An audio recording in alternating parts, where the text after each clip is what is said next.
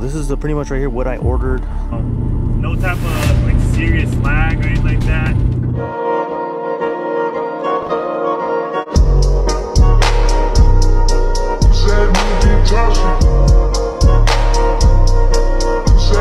What's going on, guys? Oscar TV here with another YouTube video, man. And today we got a bang for your buck item that I found, that I've been seeing trending on TikTok, on Instagram, on YouTube. Just been looking at reviews for this item, and I'm gonna put it on the screen right here which model I have, just so you guys, you know, if you're tuning in, if it's the exact one, so I don't waste your time, you guys can just see if it matches up to yours. But anyways, I'm gonna be putting this obviously on my 2000 Mustang right here.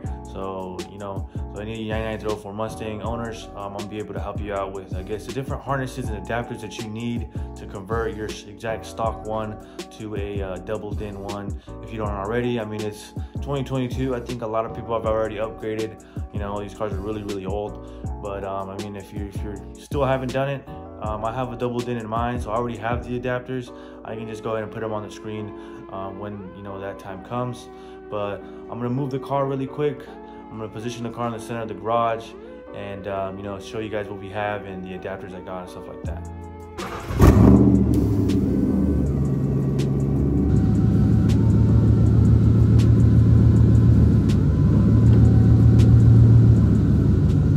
Alrighty, guys, so here is the product finally. This is pretty much right here what I ordered, the Corehan setup. It has, obviously, it already saying that it has the Apple Play, and I think it's the Android CarPlay. So obviously you can see it right here on the screen. I've seen a lot of good things about it on TikTok, like I said. And pretty much, yeah, I had these old speakers right here laying around for like almost like 2 years. I have not installed them. They're same exact size that they're replacing on the stock speakers. So if we get a chance, we'll probably do that. The reason why I never installed them too, because I didn't have these connectors right here. I finally found which ones are, or which ones they were, to just snap into the stock harness, and then just, you know, put these ends on each side, so you don't have to do a lot of splicing and pretty much cut into your speaker harness and stuff like that, and it gets the max connection. So it's pretty dope. So here we are with this. We're gonna pretty much take it apart. Like I said, I keep hearing good things about it, so let's try it out, man. Let's go take apart our other one and match the harnesses and what we need to do, and we'll test it out for you guys. Alrighty, so we're gonna go ahead and take this off right here. Alrighty, so this is obviously my old unit right here. So let's just, you know, take this apart.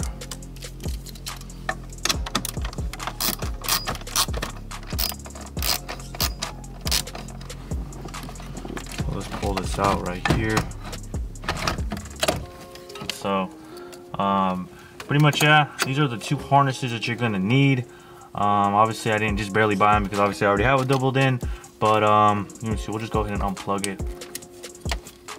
So the two stock cables right here that go into your radio. So these two different ones right here are the ones that you're gonna need, and I can put that right here on the screen. So pretty much, yeah, let's just take this off. Let's go ahead and start transferring these cables and matching up the colors. Alrighty, guys, so here we have the other harness right here, all matched up and taped up. We got obviously this other the two harnesses that we need for the car. So let's go, I guess, put this in really quick and see if we get power.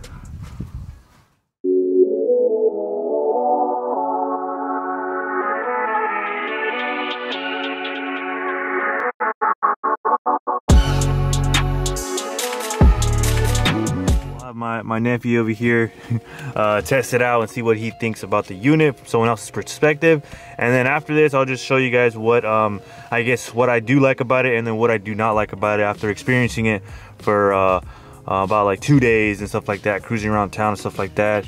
So let's get into it. Okay, so here we're gonna turn on the car really quick. All right. Alrighty, so it is loading up.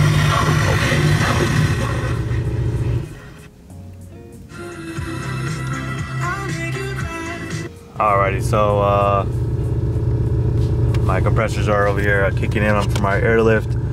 But pretty much, yeah, right when it starts up, the radio obviously does turn on. So pretty much you wanna plug in the Apple CarPlay, which activates it is when you plug it into your phone and you pretty much oh shit, and you put it back in the cord in here, and then it activates. Alrighty, so we're in the car right now, I guess showing you guys how it just would normally be just driving with the head unit. Here it is, the Apple CarPlay loading up. Pretty much just see if I can do it really quick and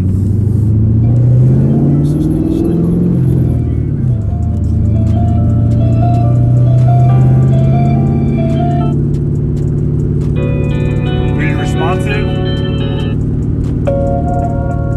Yeah.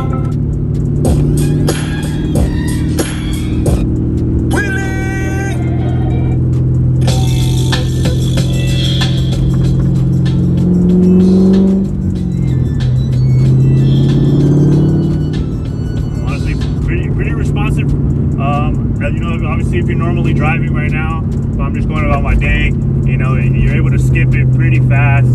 So, you know, no type of like serious lag or anything like that. Go back and, you know, go through your library and like how I showed previously, you know, go through albums and stuff like that. So pretty you know, really good on the touch screen, you know, doing everything it needs to do. Hasn't really given me a problem. Obviously he has more apps than what I had. So obviously there's certain apps that are able to, you know, you guys can probably just search up the, you know, the apps that are just compatible with the Apple CarPlay. Let me see, put that away. Oh shit. I don't know what I did. Cancel. All right. So pretty much, yeah, like, you know, he has the WhatsApp app, the Waze app, Spotify. You know, go to the Pandora and, you know, see what you have on the Pandora stations, you know. All your stations are there, so pretty much it just mirrors off, you know, your phone here, and you can see it on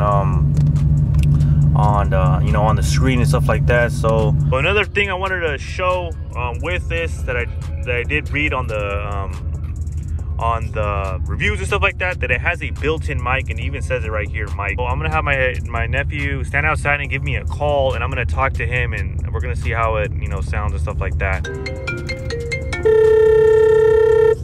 It is, answer it. Yo, what's good? Can you hear me? Yo, what's up? Where you at? Oh shit. God damn. What's up? Wait, can you hear me good or no? Yeah, you're good. Oh shit. All right. I guess I'm gonna stay in here, and then I'm gonna go on the phone real quick. Stay over there real quick. So we're on the other side of the line now. He's over there gonna get into my car. My contact picture or contact emoji. What even is that? But yo, what's good? Let me put on speaker real quick. Hello? Yeah, hello. Oh shit, I can hear you, or I can hear you pretty good. Go for it. Over here at the marketplace. What's going on? Oh shit, yeah, it doesn't sound too bad, honestly. So there you guys have that. Obviously it's a pretty good mic, decently into the head unit. We're over here about to get some lunch at the marketplace, so we'll catch you guys right now.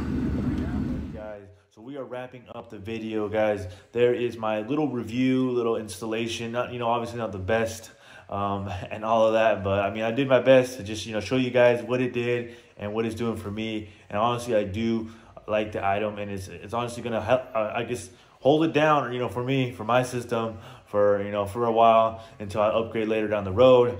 But for sure, man, obviously today's video wasn't, you know, the most interesting, action-packed like they usually are with the car content, but, you know, I hope I just helped, you know, some of my 9904 Mustang guys, or anybody that's going to upgrade to this exact unit or a similar unit, because, you know, you can find it for only $100, maybe even cheaper with the coupon, or, you know, when it's a deal on a holiday or whatever like that for Amazon.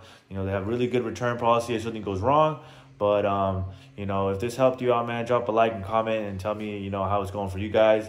But I hope you guys can help you guys out. Oscar 2V here. Always stay tuned.